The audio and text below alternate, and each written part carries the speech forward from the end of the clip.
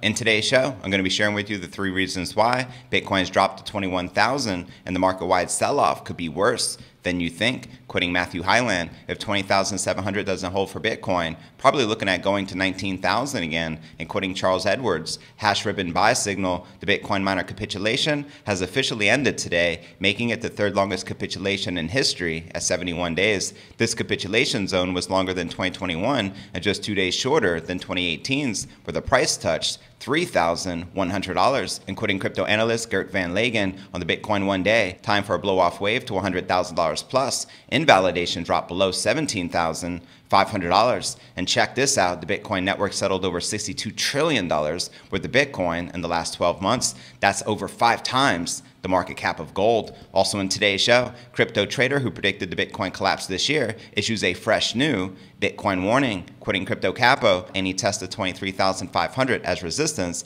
is a good sell opportunity. Consolidation below 22,500 would be very bearish and equal 21,000 or lower. New lows are just a matter of time. Also in today's show, it's time to go shopping, says the ex-BitMEX CEO Arthur Hayes after the crash. If the merge is successful, traders will buy ETH today, knowing that the higher the price goes, the more the network will be used and the more deflationary it will become, driving the price higher, causing the network to be used more, and so on and so forth. This is a virtuous circle for the bulls. Also in today's show, $300,000 Bitcoin price in the next 6 years, says Donald Trump's former comms director. That's right, we're talking about Anthony Scaramucci of Skybridge Capital, quoting him here. In the next 6 years, if we are right, if Bitcoin goes to $300,000 a coin, it will not matter whether you bought it at $20,000 or $60,000. Also in today's show, top crypto strategist at $1.3 billion crypto fund says Bitcoin can explode over 2,200% and shares his timeline. That's right, in a new Stansberry Research interview,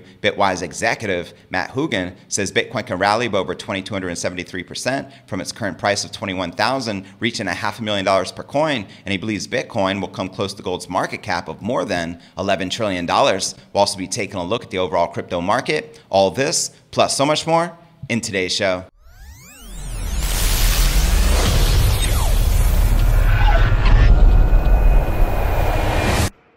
Here at Crypto News Alerts, I drop a brand new episode every single day. I also do a $50 Bitcoin giveaway every single day. But today is special. We're going to be giving away $100, so 2 winners of $50 in Bitcoin. And the first winner is, congratulations, Noah Oliver. He wrote the following comment: keep up showing daily news. Congrats, Noah. You just won $50 in Bitcoin. Please reply to this comment with your Bitcoin address. HODL. And the next winner of $50 in Bitcoin is Adrian Griffin. Congratulations. He wrote the following comment, short and sweet. Yay. Good day, bro. Congrats, fam. You just won $50 in Bitcoin too. Please reply with your Bitcoin address. Cheers. And to qualify to win $50 in tomorrow's $50 Bitcoin giveaway, just make sure you're subscribed to the channel. Will Smith that like button and drop a comment below, and a random comment will be selected as the winner in tomorrow's episode. Best of luck. And today's episode is brought to you by BlockFi, the leading provider of financial products and services for crypto investors.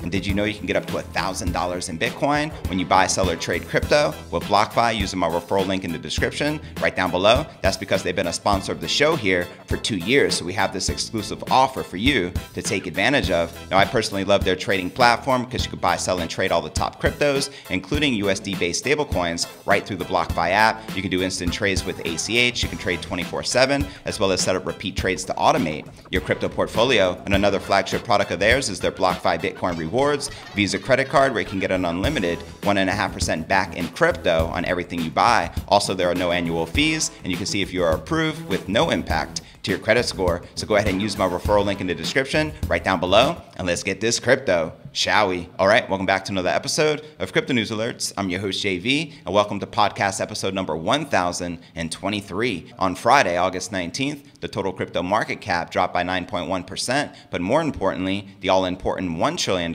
psychological support was tapped, meaning investors were pretty confident that the $780 billion total market cap low on June 18th was a mere distant memory. Now, regulatory uncertainty increased on August 17th after the U.S. House Committee on Energy and Commerce Commerce announced that they were deeply concerned that proof-of-work mining could increase demand for fossil fuels, which you and I both know is nothing more than FUD. And as a result, U.S. lawmakers requested the crypto mining companies to provide information on energy consumption and average costs. Now, typically, sell-offs have a greater impact on cryptos outside the top 5 assets by market cap, but today's correction presented losses ranging from 7 to 14% across the board. Now, Bitcoin saw about a 10% loss as it tested 21,200, and Ether presented a 10.6% drop at its $1,675 intraday low. Now, some analysts might suggest that the harsh daily corrections, like the one seen today, is a norm rather than an exception, considering the asset's 67% annualized volatility. And case in point, today's intraday drop in the total market cap exceeded 9% in 19 days over the past 1 year. But some aggravants are causing this current correction to stand out. Now, for the number one reason the Bitcoin price is likely to head lower, the Bitcoin futures premium vanish. The fixed month futures contracts usually trade at a slight premium to regular spot markets because sellers demand more money to withhold settlement for longer, technically known as contango. This situation is not exclusive to crypto assets. In healthy markets, futures should trade at 4 to 8% annualized premium, which is enough to compensate for the risks plus the cost of capital. And here you're looking at the Bitcoin 3-month futures annualized premium. And according to OKX, the derivative Bitcoin futures premium, the 9.7% negative swing on Bitcoin caused investors to eliminate any optimism using derivative instruments. And when the indicator flips to the negative area, trading in backwardation, it typically means there is much higher demand from leveraged shorts who are betting on further downside. Now, for the second factor, leveraged buyers' liquidations exceed $470 million. That's right, futures contracts are a relatively low cost and easy instrument that allows to use leverage. The danger of using them lies in liquidation, meaning the investor's margin deposit becomes insufficient to cover their positions. In this case, the exchange's automatic deleveraging mechanism kicks in and sells the crypto used as collateral to reduce the exposure. That's right, a trader might increase their gains by 10x by using leverage, but if the asset drops 9% from their entry point, the position is terminated. The derivatives exchange will proceed to sell the collateral, creating a negative loop known as a cascading liquidation. As depicted here in this chart, the August 19th sell-off presented the highest number of buyers being forced into selling since June 12th. Now, for the third and final factor, while the Bitcoin price is expected to continue downwards, margin traders were excessively bullish and destroyed. That's right, margin trading allows investors to borrow crypto to leverage their trading position and potentially increase their returns. As an example, a trader can buy Bitcoin by borrowing Tether, thus increasing their crypto exposure. And on the other hand, borrowing Bitcoin can only be used to short it. And unlike futures contracts, the balance between margin longs and shorts isn't necessarily matched. And when the margin lending ratio is high, it indicates that the market is bullish. And the opposite, a low ratio, signals that the market is bearish. All I gotta say is this, with extreme volatility in the market like we have here in crypto, especially during these times, do not trade with leverage. If you do, expect to be liquidated, because most traders do get liquidated. And before I break down next story of the day, crypto trader who predicted the Bitcoin collapse this year issues a fresh new Bitcoin warning. But first, let's take a quick look at the overall crypto market. As you can see, many of the major cryptos currently correcting and in the red. We got Bitcoin down 1.2% for the day, maintaining just above $21,200. We have Ether down 4%, trading just above $1,600, while Solana, Polkadot, and Cardano are all correcting, while Binance Coin, Avalanche, and XRP are pumping and in the green. But all right, now let's break down our next story of the day. The crypto trader and analyst who accurately predicted the King crypto to crash below 23,000 months prior is issuing a fresh warning on the flagship digital asset. Synonymous crypto strategist Crypto Capo tells his 480,000 Twitter followers that it's just a matter of time before Bitcoin falls to new lows. That's right, in a new update to an earlier analysis where he laid out two different scenarios for Bitcoin, Capo says that the flagship crypto asset has taken the bearish option that can lead to the price dropping below $21,000. And the alternative scenario involved Bitcoin turning bullish over the short term, quoting him here. Second option playing out, any test of 23,500 as resistance is a good sell opportunity. Consolidation below 22,500 would be very bearish and equal 21,000 or lower. New lows are just a matter of time. Let me know if you agree or disagree with the crypto analysts. And according to Capo, Bitcoin is currently in the fifth wave of the main downward trend, but could correct to the upside in a three-wave pattern to the $23,500 level. Now, the Elliott wave theory states that the main trend of the asset prices moves moves in a 5-wave pattern while they undergo a correction in a 3-wave pattern. Now, the crypto strategist says that 23,500 would act as a strong resistance, pushing Bitcoin towards the $20,000 key area. As he tweeted here, option for 23,500 test as resistance, and someone responded, so most likely not touching $25,000 before correction. Capo responded, not likely now. Current resistance is 23,500. Break above there, and we can see 25,000. Now check this out. This takes us back to March 12th. He called it. Good morning. This is how I see Bitcoin now. Clean break of 38,000 equals 35,000. Break of 35,000 equals 30,000. Below 30,000, it should reach the main target of 21 to 23,000. Lo and behold, we hit that target, right? Invalidation points remain the same, 45 to 46,000 and 51 to 52,000. Again, this is back in March of this year. And before I break down next story of the day, it's time to go shopping, says ex-BitMEX CEO Arthur Hayes after the crash. But first, let's take a quick look at the overall crypto market cap, sitting just above $1 trillion, with about 80 billion in volume. In the past 24 hours, the current Bitcoin dominance is 39.8%, with the Ether dominance at 19.5%. And checking out the top 100 cryptocurrency gainers in the past 24 hours, we have Trust Wallet Token leading the pack, up 6.5%, trading at $1.04, followed by Decred up 5.6%, trading just above $29, followed by CeeLo up 4.7%, trading just above 90 cents. And checking out the top 100 cryptocurrency gainers for the past week, you can see a bloodbath, literally a sea of red with massive losses. For the altcoins, you got Hex down 33.8%, Lido down 33%, and CRV down 27%. And checking out one of my favorite indicators is the Crypto Greed and Fear Index. Shows we're currently rated a 29 out of 100 in fear. Yesterday a 33, last week a 46, and last month a 34 in fear. Now let's break down our next story of the day. It's time to buy, says Hayes. In his latest Twitter thread on the price actions in the crypto market, the former BitMEX executive began by asking his nearly 300,000 followers whether they have a short-term or a long-term strategy in regard to investing in digital assets. We all know crypto is for the long haul, just pointing it out. If they're here for the short run, then the price action is ugly. In the opposite situation, it could mean you read the market wrong. In this case, investors have 3 options, according to Hayes: to cover, sit tight, or add more. He believes that only those who had their investment thesis change fundamentally should leave the market, giving an example with Ethereum and the merge. He asserted that if the long-anticipated event gets canceled for some reason, that will make him worried about his position. And since this is not the case, and the merge is still scheduled to undergo in the next several weeks, September 15th to be exact, Hayes remains a believer in the second largest blockchain protocol and suggested that it might be time to go shopping. As he shares here, if you tell me the ETH merge ain't happening or something occurred which severely diminishes its probability of success, then I would be worried about my long position. And he continues, if something critical happened to decrease the probability of a successful merge, I would expect the ETH/Bitcoin cross to fall much lower than 0.079, given it has advanced off a 0.05 local low in mid-June. And with that in mind, it might be time to go shopping. So there you have it. BTFD, buy that freaking dip. So yes, indeed, Hayes is obviously very bullish on the merge, the event that will finally see Ethereum transition from its energy-intensive proof of work to a more nature-friendly proof of stake. And in a recent blog post, the BitMEX co-founder said he believes there will be a sell the news moment, meaning that the price could retrace in the short term, but it would ultimately be positive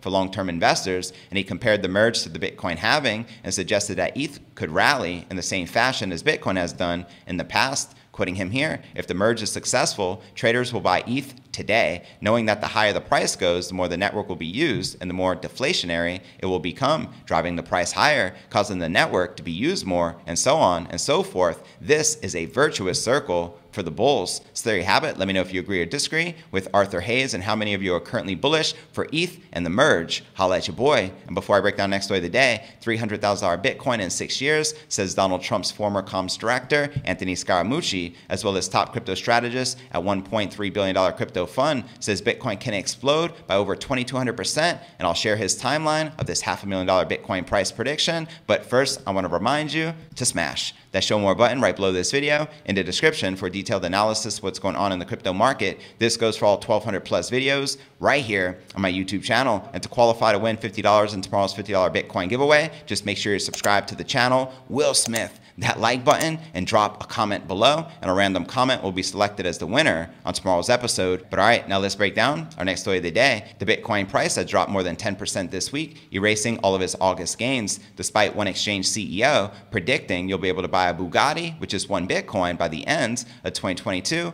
referring to Jesse Powell, the Kraken CEO, and I covered that prediction in great detail in yesterday's episode. Now, after issuing 2 huge Bitcoin and Ethereum fair market value price predictions this month, Donald Trump's short-lived White House Director of Communications and the managing partner at asset manager Skybridge Capital, Anthony Scaramucci, has predicted the Bitcoin price can hit $300,000 in just 6 years, and revealed the Ethereum challenger he has a very large position in. Quoting Scaramucci here, in the next 6 years, if we are right, if Bitcoin goes to $300,000 a coin, it will not matter whether you bought it at $20,000 or $60,000. Scaramucci, who served as President Donald Trump's comms director for just 2 weeks in 2017, told CNBC, "I am just cautioning people, the future is upon us. It is happening sooner than I thought." Now, Skybridge Capital, a New York-based fund of hedge funds, last year launched the Skybridge Bitcoin Fund with $310 million in assets under management, but in July was reportedly forced to suspend redemptions in another fund after sharp declines in stocks and crypto prices. And while Skybridge's largest crypto positions are in Bitcoin and Ethereum, Scaramucci says he bought Ethereum rival Solana and has a very large position in another Ethereum challenger, Algorand. Quoting him here, "We think Algorand has award-winning technology," Scaramucci said, adding he is still pretty optimistic about Bitcoin and Ethereum over the next 12 to 24 months. Quoting him again here, "You're going to see a lot more commercial activities there," he said, pointing to the improvement of Bitcoin's second layer, the Lightning Network, the increase in applications and ease of transactions on Bitcoin. Now, Bitcoin's growing Lightning Network is designed to speed up transactions, reduce fees, and even potentially allow it to compete more directly with Ethereum and other smart contract blockchains. Now, Scaramucci also said the recent news of a massive $10 trillion crypto game changer that could open the floodgates of institutional investors into Bitcoin and crypto will likely affect crypto prices. As he shares here, "When this stuff happens, I want to remind people that there's only 21 million Bitcoins out there, and you will have a demand shock with very little supply." Facts. So there you have it. And now let's break down our final story of the day. The chief investment officer of crypto asset manager Bitwise Investments is unveiling his massive price target for Bitcoin despite the ongoing bear market. In a new Stansberry Research interview, Bitwise executive Matt Hougan says Bitcoin could rally by over 2,273% from its current price of $21,000, as he believes Bitcoin will come close to gold's market cap of more than $11 trillion.